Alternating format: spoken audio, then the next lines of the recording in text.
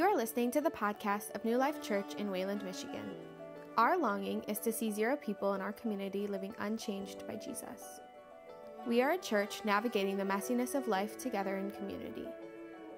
One of our core convictions is that everyone is welcome, no one is perfect, and anything is possible. I hope you know there is a place in the family for you here. For more information on gathering times and location, check out our website, newlifewayland.org. But for now, I hope God speaks powerfully to you through this word.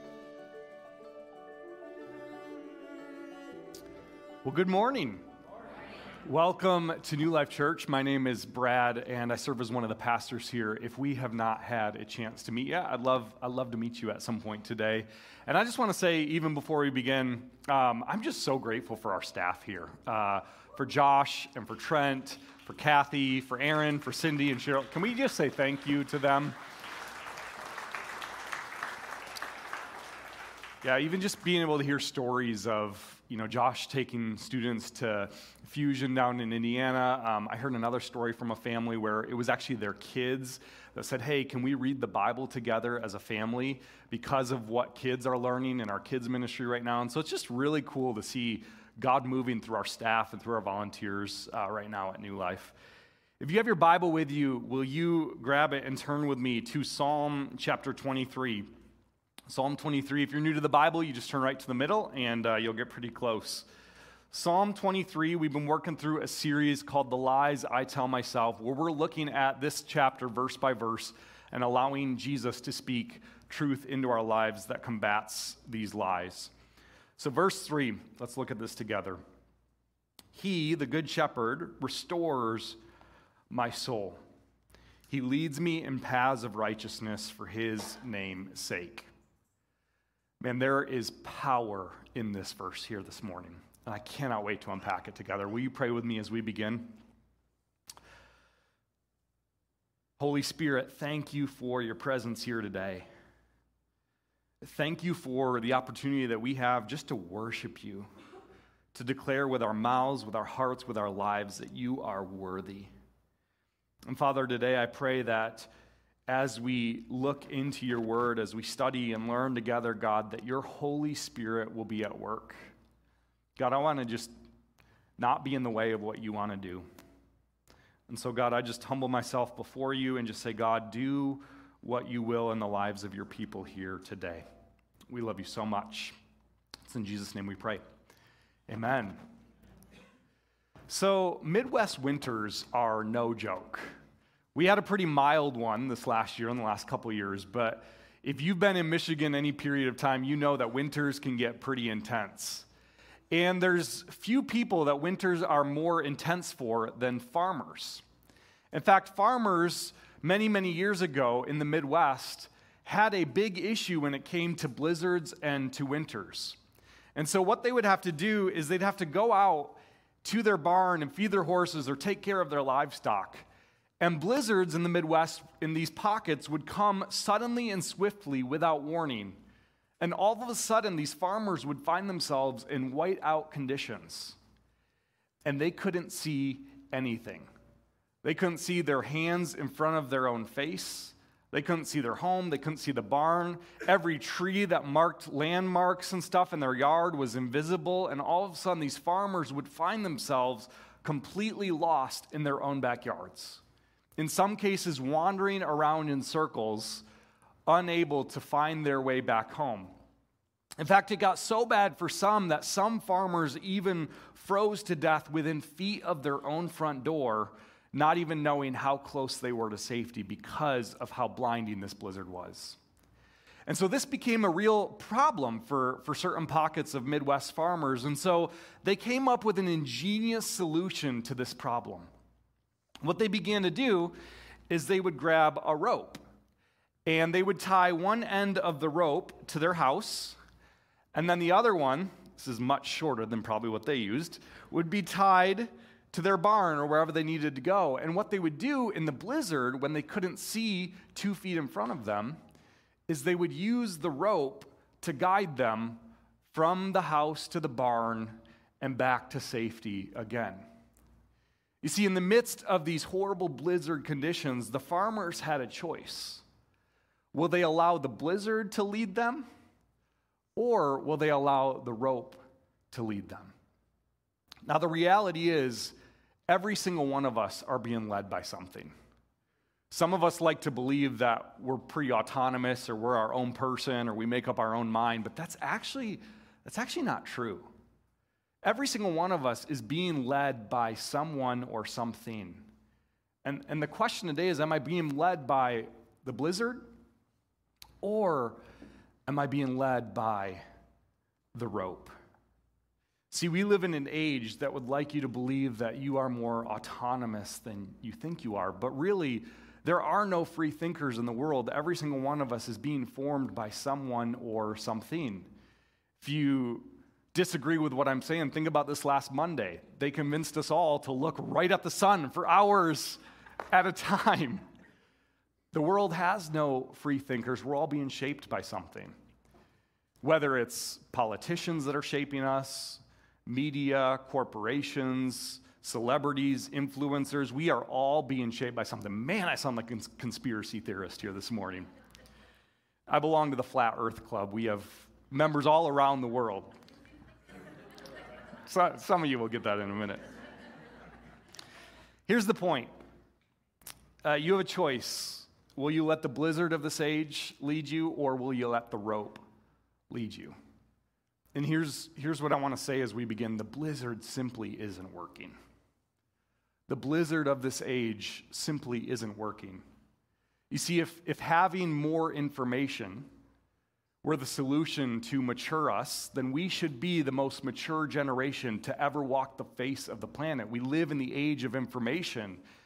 And yet I don't think a single person listening here this morning would say that we are growing as a society in maturity. Or what about this one? If affirmation and acceptance of identity is the key to true stability and security, then we should see a plummet in the suicide rates and mental health crises of young people, especially in the LGBT community. And yet, just the opposite is happening. Suicide rates and mental health crises are skyrocketing. The blizzard of this age is not working. You see, it sounds really nice to say, I'm going to do me, I'm going to live my truth, until you can't see your own hand in front of your face because you're in such crisis. It sounds nice to say Jesus loves me just the way I am and doesn't want to change me. That has a nice ring to it until I find myself freezing in my own fragility right outside my front door. There has got to be something better that we are offered.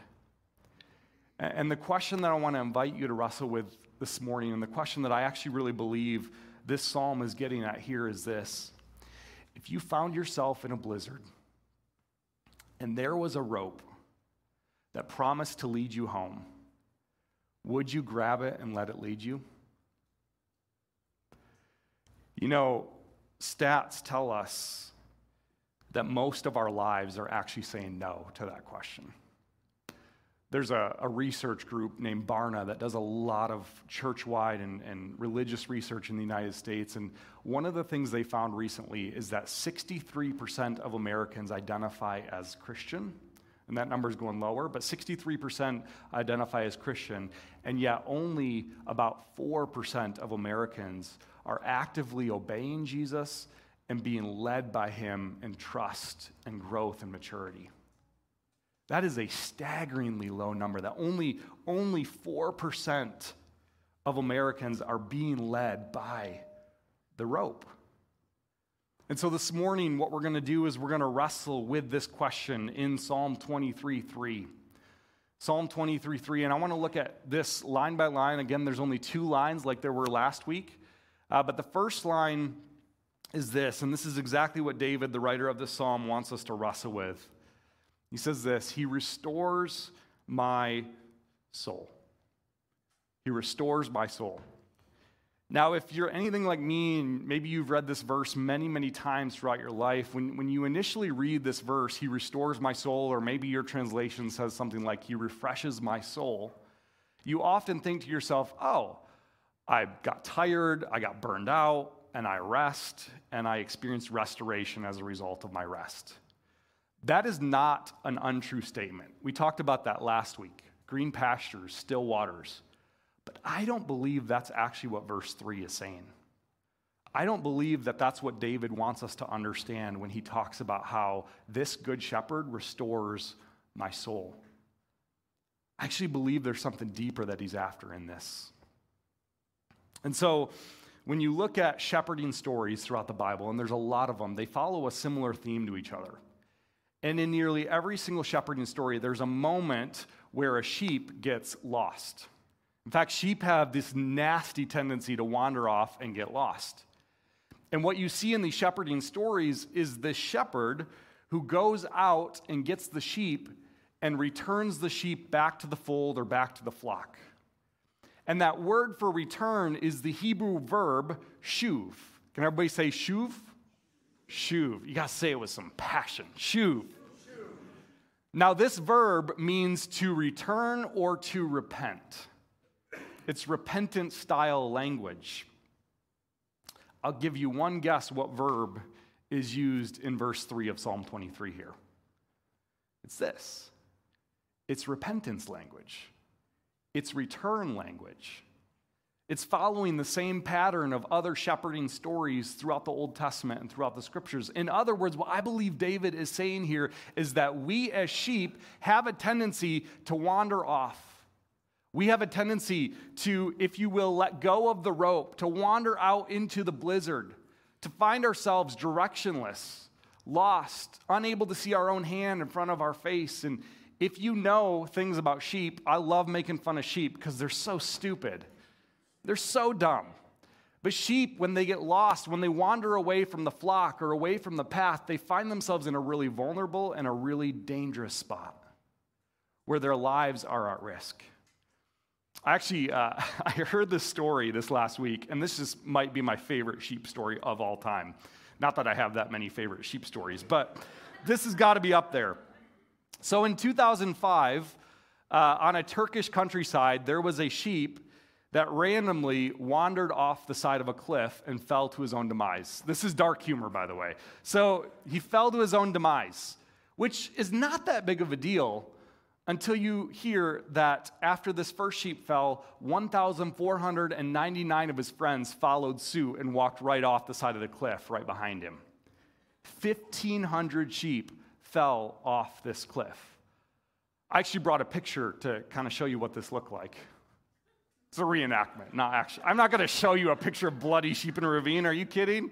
I think you could find some.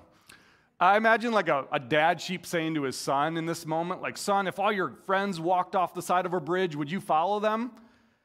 And then the dad's like, yes, son, yes, you would. You should do just that. Follow them right off the bridge. There is a happy ending to this story, though, because only 450 of the sheep that walked off the cliff died. The rest just bounced off the fluffy bodies of their friends and kept on walking. It's a true story. You could read about it. Here's the point. Sheep know what it's like to let go of the rope, to wander off, to wander aimlessly without direction. We have so kind of, internalized this as a society that we've come to use the term sheep as an insult to describe people who just follow people off the side of the cliff or who wander aimlessly without direction, people lost in the blizzard. This is the term that we've come to use as an insult. And I hate to tell you this, but like the Bible kind of says that's all of us. Like we're all sheep. Every single one of us. Jeremiah 50 verse 6 says this. It says, my people, this is the Lord speaking, were lost sheep. Their shepherds misled them.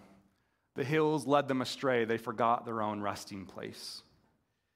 In Isaiah 53:6, the prophet Isaiah says this, we all like sheep have gone astray.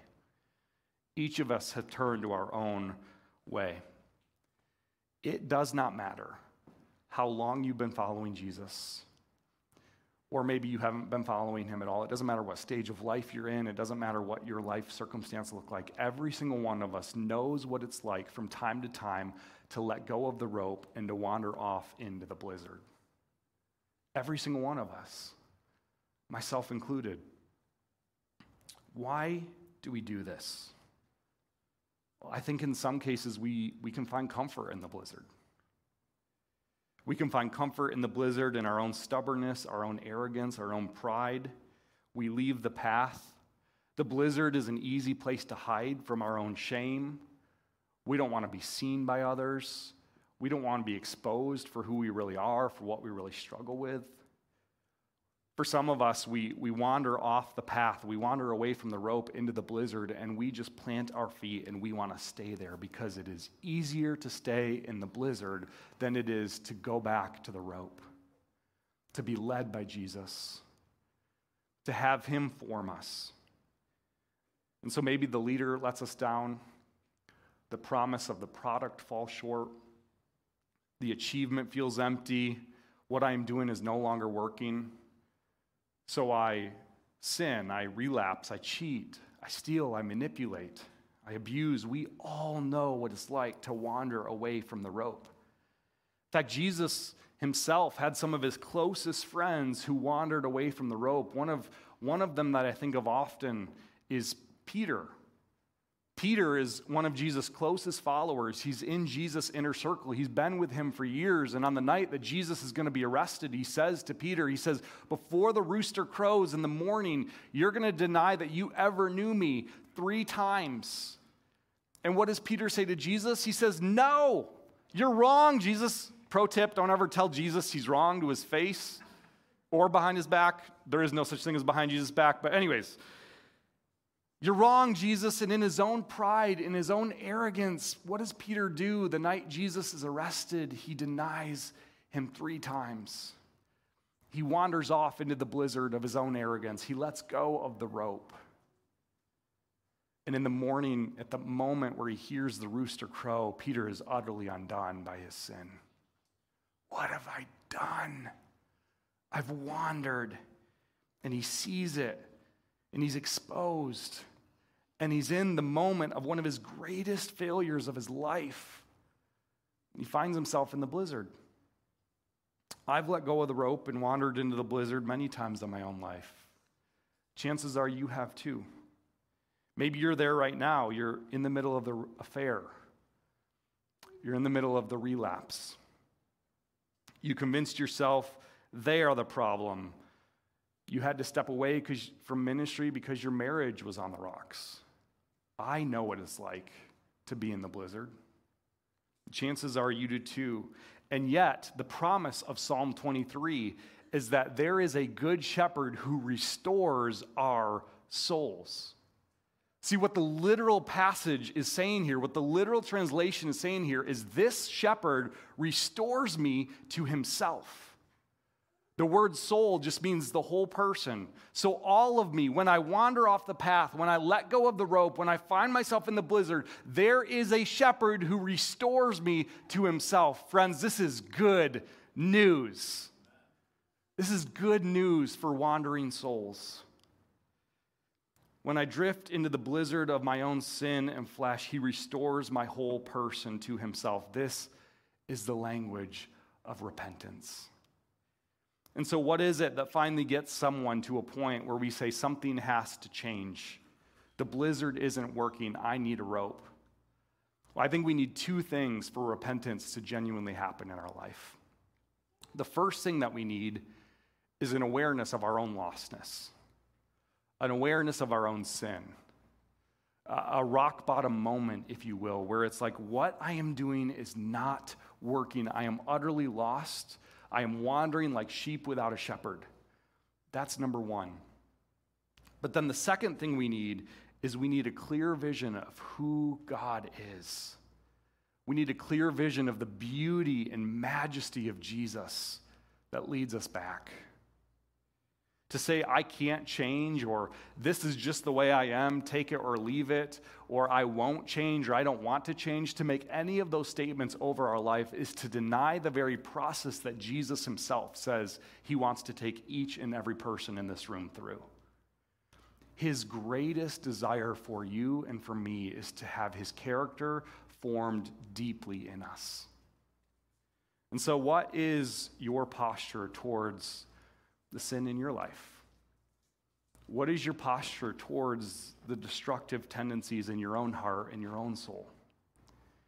Is it acceptance, just the way I am? Is it indifference? I don't care to change. I don't care to come back. Is it defensiveness? Don't you dare name this in me. Is it shame? What is the posture towards the destructive tendencies in your own life?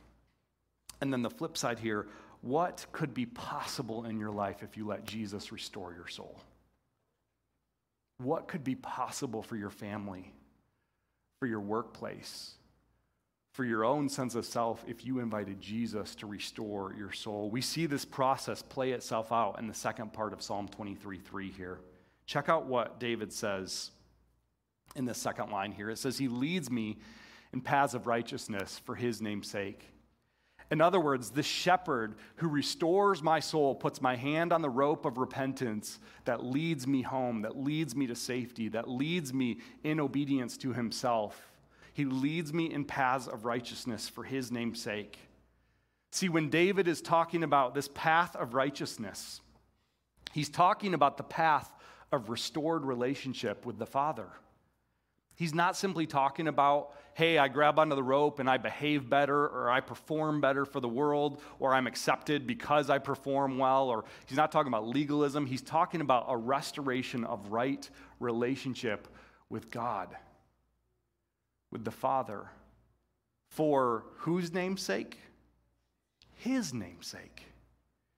In other words, on this path, when we repent, we bear his name. We walk in right relationship with him. It is the most freeing place that you could be. See, one of my pet peeves with Christians, am I allowed to talk about my pet peeves with Christians? Okay, don't get too excited, okay? Is when all we do is we rail against the culture or we rail against sin, and we don't actually give people a glimpse of the beauty of Jesus. And that's exactly what David is getting at here in this psalm. That not only are we called away from our sin, but we are called to the goodness of the Good Shepherd for his name's sake.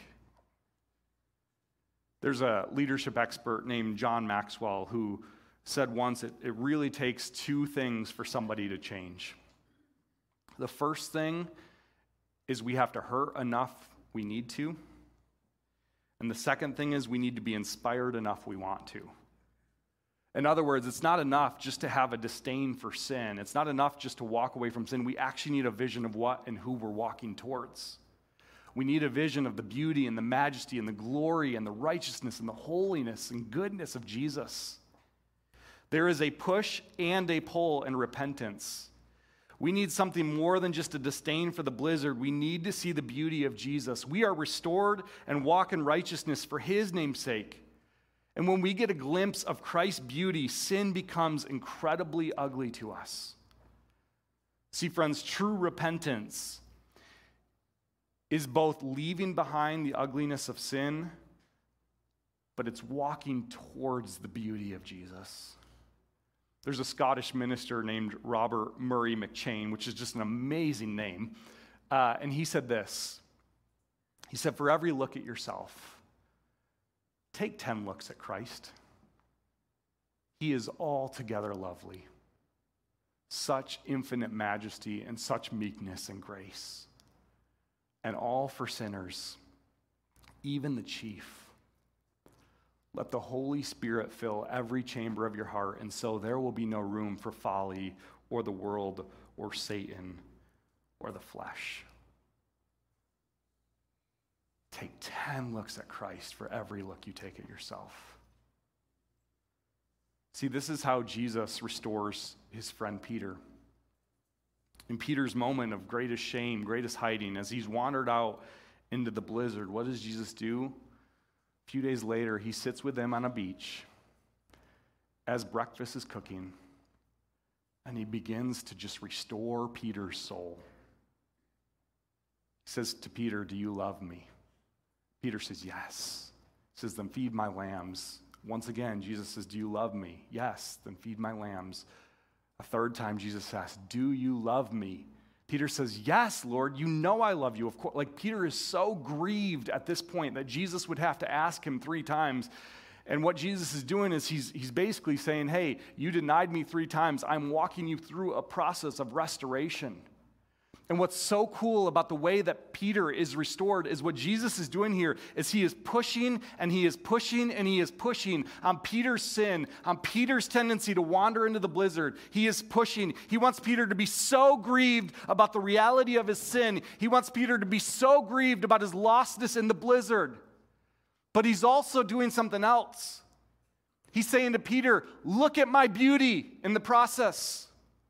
Look at what I've done for you. I just died on a cross for you and raised again. Don't just have disdain for your sin, but look at how beautiful I am in the process. See, this is what Jesus does. And then he says to Peter in John 21, verse 19, he says, follow me, Peter. Follow me. Perhaps another way to say this is follow me again. Follow me afresh. Follow me anew.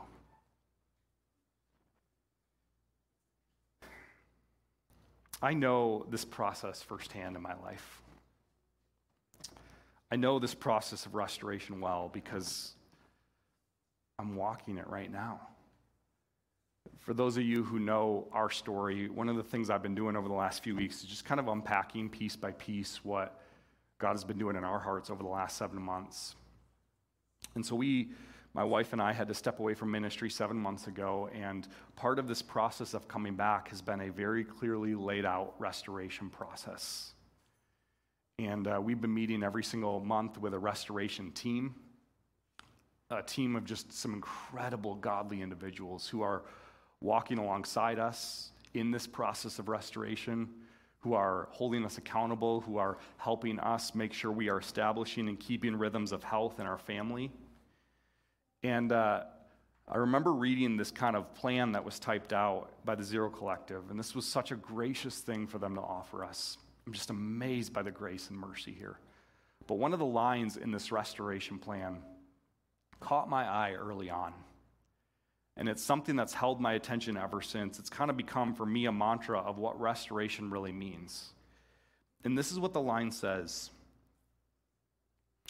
It says, there is a restoration that only God can make. Men such as David, who wrote Psalm 23, give evidence that God is willing to do so. And then this last line, I think, is what struck me most. But it is a costly process. It is a costly process. See, the Good Shepherd restores all of me to all of himself. His goodness is that he leads me in paths of right relationship with himself, and that I can actually wear his name. It's for his name's sake, not my own. See, the beauty of Jesus, and this is what I want you to get here this morning, is that he entered into the blizzard and he laid his life down and he gave you a rope. He gave you this gift called repentance. He is so merciful and so kind and so good. And that when we understand this, we don't repent out of shame. And we don't repent out of guilt or regret. We repent because he is beautiful. And he is good. And he is worthy. And there is so much joy in grabbing back onto the rope and repenting.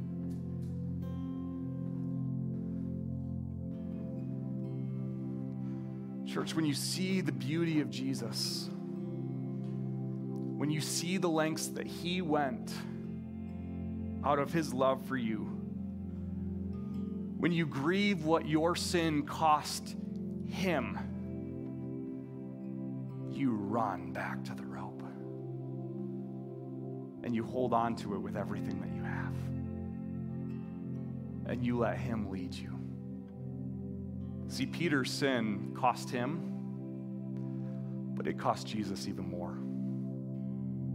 My sin cost me, but it cost Jesus even more. I just want to ask you this question, and I want to leave a few minutes of space here in our service, kind of revisiting our prayer focus this morning. What sin in my life will I exchange for the beauty of Christ?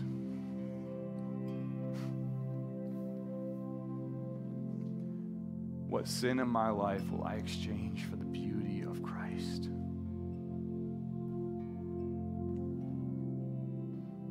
I just want to invite you to close your eyes and just sit with this question for a moment.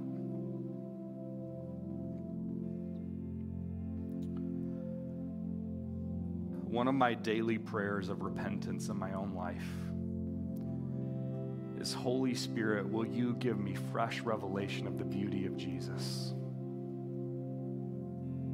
Holy Spirit, will you give me eyes to see Jesus clearly? Holy Spirit, will you give me such a vision for Jesus in my life that the only outcome is also a disdain for the sin that is pulling me away from him?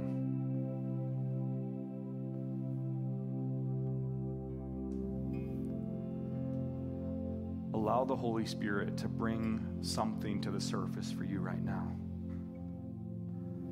An area of wandering, an area of sin.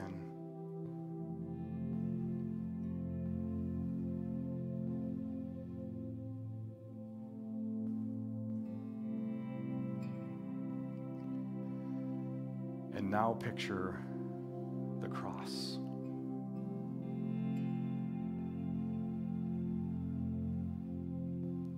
Just pray silently in your heart, God, will you forgive me of this?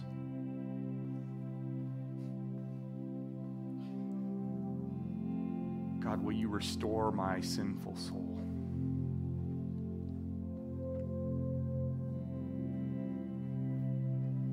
Holy Spirit, will you give me the strength to walk away from this and walk towards Jesus?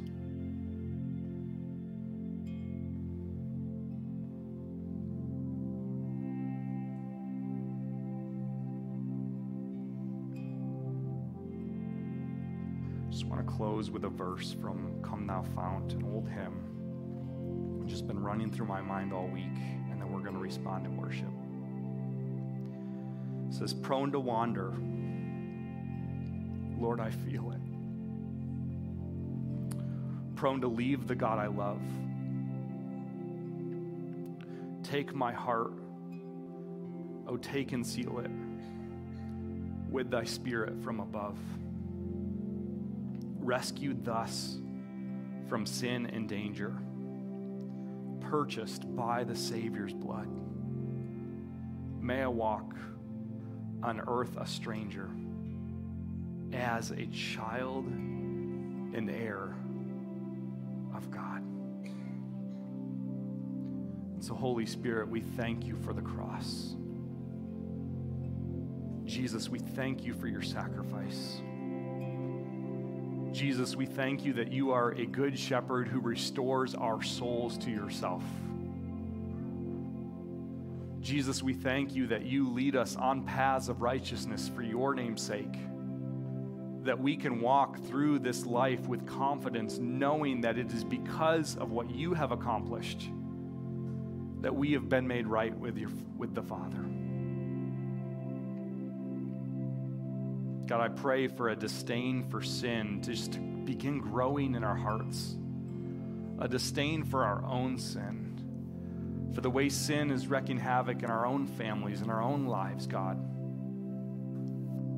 And may we run towards the rope. May we run towards you. In Jesus' name we pray.